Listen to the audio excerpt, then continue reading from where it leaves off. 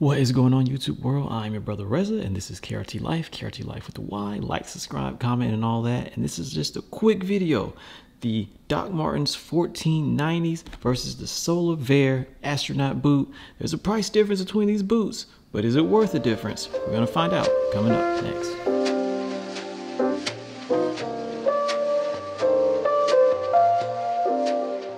So what is going on, y'all? I'm your brother Reza, and this is KRT LYFE, KRT LYFE with the Y. Like, subscribe, comment, and all that. Still using the library voice because my son is upstairs asleep, so I just wanted to knock out this quick vlog for y'all about these two boots because, as y'all know, I love the derby boot style, and I literally just got these in today, and I wanted to, I guess, share with y'all my observations with these boots. So up top right here, we have the Solovair Astronaut boot. It's an 11-eye boot. Really cool, made in England. And down below we have the Doc Martens 1490 boot. Very similar boots, one made in Bangladesh, one made in England. Which one is the better boot? Well, let's try and find out. First of all, we're going to start with the packaging. Now, this one at the bottom I got from Doc Martens in the United States, ordered it online, and as you can see, the box, it came intact for the most part, in pretty good shape. This box, on the other hand, came all the way from Merrill, England via Germany. And as you can see, this box has taken a massive beating to get across the pond. Yeah, that's pretty much the box. Other than that, the boxes are actually very similar. The packing is very similar. But in this case, Doc Martens box in much better shape. But let's get past that and talk about the shoes. All right, so here we have the Doc Martens 1460 versus the Solovair Astronaut boots. This is not a one-to-one comparison. The Solovair 11-eye derby boot would have been more of a one-to-one comparison with the 1490, but this is the boot that I liked from Solovair, and this is the boot that I like from Doc Marten. So that's why I'm comparing these two. And if you're in the market for these boots, you might also be comparing these two boots. So one of the things you might notice immediately is that the Solovair Astronaut boot has a little bit sleeker of a silhouette to it. If you look at it from this angle, if you look at it from the back, if you look at it from this way, if you look at it from the bottom, you can see that they're very similar, but just slightly different. And I didn't want something that was exactly like the, well, I was trying to figure out if I wanted something that was exactly like the 1490, because I already have a pair of 1460s that y'all know are some of my favorite boots that I owned. And trying to figure out a replacement for that boot, because it's very hard to get these boots repaired in the United States, I was trying to figure out if I wanted to go with the 1490 or the Solovair Astronaut boot. Let's talk about the differences real quick. Obviously, you can tell the first difference is along the sole. The Solovair doesn't have this ridging that the Doc Marten has. Doesn't have the yellow laces. The Solovair has a much more subdued gray lace. This is high shine. This one is supposed to have been the high shine, but it doesn't seem as shiny as the Solovair. Both of these materials feel very similar. The leather, like the Doc Marten in this case, actually feels thicker. I know a lot of people say that the Solovair material is thicker, but the Doc Marten feels thicker in my personal micrometer, my finger micrometers. The stitching is also very different on these. Now, like I said, if this would have been the regular 11-eye derby, the stitching would have been a lot closer, but because it's the astronaut boot, it's different. So the stitching is a lot closer on the astronaut boot versus on the Doc Marten right here.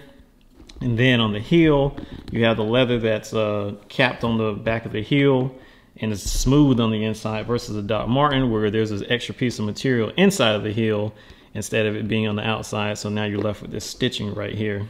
I kind of like the way that this one looks a little bit better as far as the way that the heel is done. Then you go to the back of the boot, you can see how this back piece of leather is done all the way up here to the top, where these little tags are on both boots. A lot of other small little details. The gusseting on the Solovair boot ends right about 1, 2, 3, 4 right here, but it's a little tighter at the tongue, but then it's cut kind of low. So you get, realistically, the gusseting is probably right here in between the 3rd and 4th eye hole. Whereas on the Doc Marten, the gusseting goes up, let's see, 1, 2, 3, 4, 5, 6.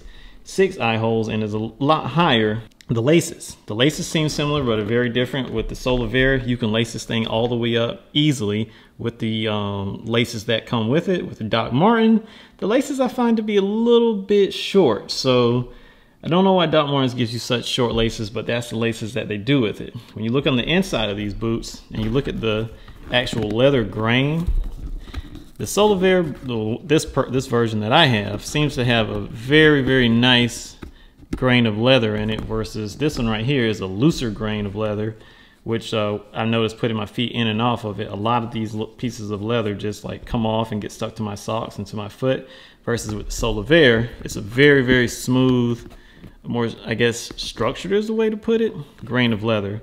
The tongues are different because the gussets are different. The tongue is thicker and wider on the 1490 versus on the Solovair Astronaut boot. They give you a thinner, flimsier tongue, which I kind of feel like will probably do a lot more of this going to the left and going to the right thing as it becomes, you know, worn in and broken in, versus this Doc Marten tongue will probably stick centered a lot better because due to the way that the gusset is designed. All of this is obviously speculation because these boots are both brand new. The eye holes. So the eye holes on the Doc Martens are really smooth around here, which I feel like is a good thing long term because it's probably going to wear less into the actual tongue. The eye holes on this one are these kinds with the little edges on them that when you press them in, these edges flare out, and that's how they stay in place. I found on older shoes that I've had that when you have these type of eye holes, they tend to leave indentions easier in the tongue of whatever shoe you're wearing. So not really too much of a fan of these, but maybe they are superior to the ones that Doc Marten's using. Not 100% sure. Oh, and when you look along the welt, like along the bottom, you can see that this one is kind of, you know, it's not the best craftsmanship in the world. It's kind of sloppy. And when you look at the Solovair one, gotta actually find it, a little bit neater, but just only marginally neater. And then across the bottom of these things, again, I know I'm jumping all over the place, but this is really impromptu. This one, you can actually see the shank in the bottom of it, the wooden shank in the bottom of it. And the Doc doesn't have a shank. And I've never found Docs to be uncomfortable. So for me personally, don't really need a shank. Now trying these shoes on, I actually find the Solovair out the box to be more comfortable than this 1490. Don't really know why that is though, but it just feels really nice. This one actually has an insole on the inside that you can't really take out easily, probably without ripping it out, which I find interesting because all the other Docs I've ever had a very easily removable insole. The Solovair, on the other hand, has a piece of padding on the heel, but the rest of it is the hard material that is on the bottom of the boot. As far as socks and everything goes, with my thin, darn tough socks, they both feel pretty darn comfortable and true to size. When I go up to my thick, darn tough socks for a wintertime sock, there's a noticeable lack of space with this one, which makes me think I might need to go ahead and size up to a size 8.5 in this one if I were to keep it. Whereas I know with the size 8 in Doc Martens, especially after it, not Doc Martens, well, in the 1490, I know with the size 8, it's going to stretch and it's going to allow me to wear a thicker sock or a thinner sock. So I feel more comfortable with how this will age versus this. I don't really know this one as much about how this boot will stretch, but one would imagine that it would stretch pretty similar over the course of time. So the fit on both of them is very similar, it's very good. The design is very good, the look is good. The question, I guess, that I wanted to address really quickly in this video is which one is better. There's a $75 price difference between these two shoes. This one right here, the Solovair Astronaut boot, is $271.16 after taxes and everything, and I paid $196.02 for this Doc Marten 1490, both shipped to my house. So is this one really $75 better? I'm gonna have to honestly say, I don't think so. It doesn't, I mean, I would say aesthetically, I like the way this one looks better. I never really realized how much nicer these boots could look with a not yellow, without the yellow stitching in them until I saw these boots and tried it on with clothes. This one looks much better without the yellow stitching and the slimmer profile. The yellow stitching on this one can kind of clash with certain clothes, I guess, but it never clashes with my clothes because I only wear all black. But I could definitely see the limitations of this yellow stitching and this gum sole versus this darker sole and this dark stitching. So aesthetically, I would have to say that the Solovair Astronaut boot, or probably any Solovair at this point, would probably be a more versatile boot to wear. But based on the construction and my initial impressions between these two, it's really hard to look at these boots and see a $75 difference, to be quite frank with you. Yeah, there's a $75 difference because obviously labor costs in England are a lot higher than they are in Bangladesh. Trust me, I know. But if you were just, you know, didn't know the country of origin for these two boots, it would be very difficult, I would think, to ascertain which one is of better quality, period, point blank. Like I said, the only thing you can really see is the grain of the leather, I guess is what you would call this. I'm not a leather expert, and I'm not going to act like I am.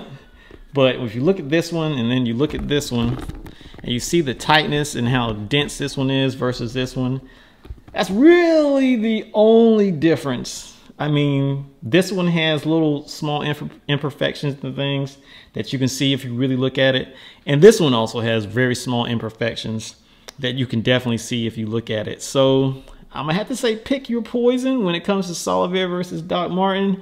It's a really tight race, and I mean, I think that it's really marginal gains for that extra $75. I'm your brother Reza. This is KRT LYFE, KRT LYFE with the Y. Like, subscribe, comment, and all that. And I will see y'all in the next vlog because my son is waking up. So, peace, y'all.